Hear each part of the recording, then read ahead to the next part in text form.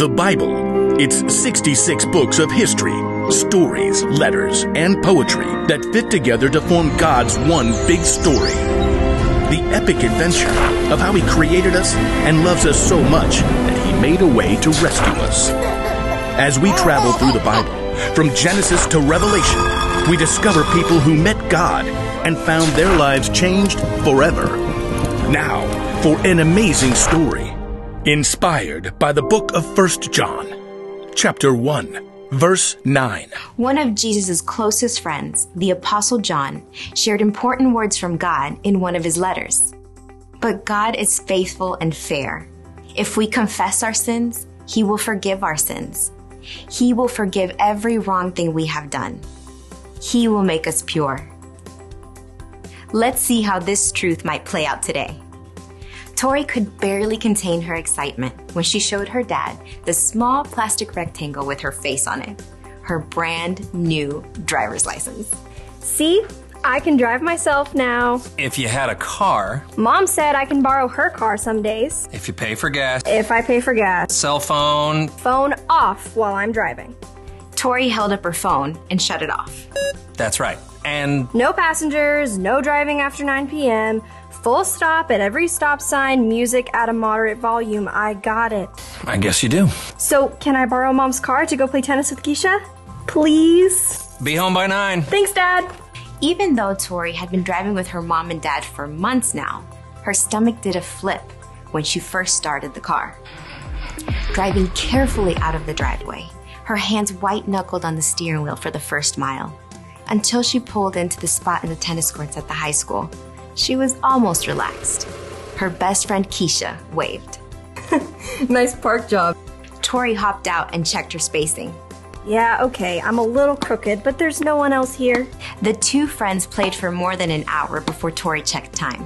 Oops, gotta get home. By the time Tori had stowed out her gear and fiddled with the temperature controls, Keisha was already gone. Here goes. As Tori backed the car out of the spot, she reached over to adjust the radio. Cannot deal with Mom's music. Oh no. Tori braked fast. She put the car in park and hopped out.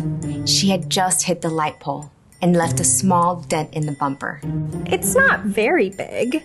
Tori reached for her phone to call Dad, but she had already turned off her phone for the drive.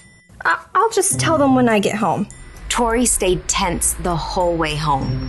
Oh, they'll never let me borrow the car again. But it's just a small dent, and Mom's car is really old anyway. Dad was working on his Jeep in the garage when Tori pulled in. Hey, sweetie, how was it? Tori opened up her mouth to tell Dad about the dent, but she couldn't seem to do it. Fine, great. My serve's getting a lot better. Tori avoided Mom too.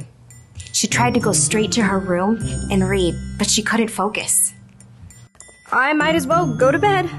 Most evenings, Tori used a gratitude app on her phone as a reminder to thank God for the good things in her day. Friday. Let's see. But Tori didn't want to think about her day or talk to God at all. Finally, she turned off the light, but even so, she couldn't fall asleep. Next morning, she came down to find Dad making French toast. Maple syrup or strawberries and whipped cream? Both. Where's Mom? She went out to get groceries. Should be back any minute.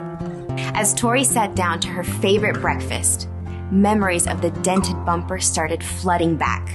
I guess. I'm not really that hungry right now. The garage door opened. Mom shouldered her way inside, carting heavy groceries. Would you believe it? Someone dinged my bumper in the parking lot and took off. Tori's heart sank. She wished she could simply disappear. Did you see it happen? No, and they didn't leave a note. Hit and run. I'll take a look. Mom? Mom glanced up and saw Tori. Hi, Tor. I didn't mean to rain on your morning. What's up? Nothing.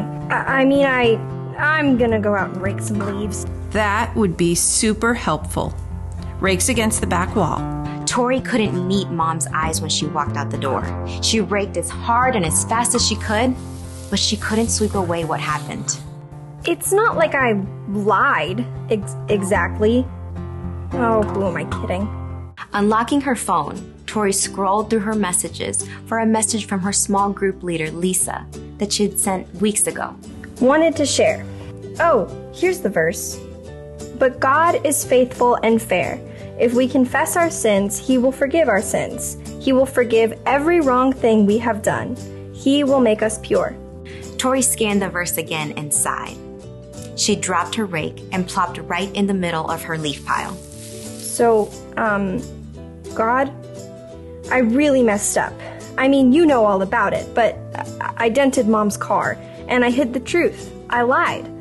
I'm really sorry. As Tori lay in the scratchy leaves, staring up at the bright blue sky, she felt a sense of peace for the first time all day.